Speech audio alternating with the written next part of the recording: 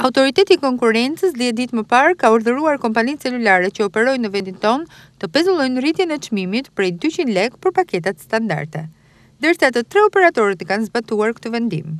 Megjithatë, qytetarët durrësak shprehin shqetësimin e tyre pasi në raport me të ardhurat financiare mujore, çmimet e emërtuara si oferta mbeten të larta.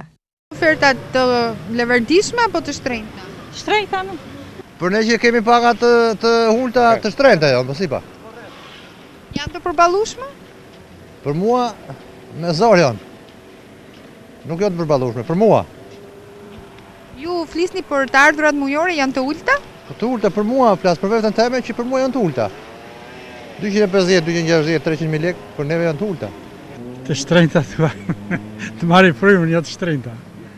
Marrë 15.000 lekë një rimbushje është të merë. Janë të përballueshme? Po, për pensionistë, për neve pleqtë, është e pamundur.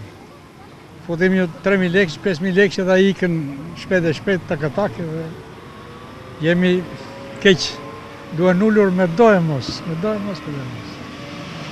Batërdisht. Por ofertat nuk ja vlen me i marrë hiç, s'kem që ka bojmë po ato. Se nuk ja vlen me i marrë hiç.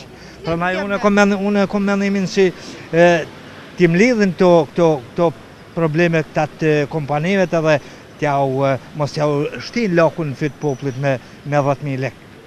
E me 11.000 lekë ofertat e telefonave.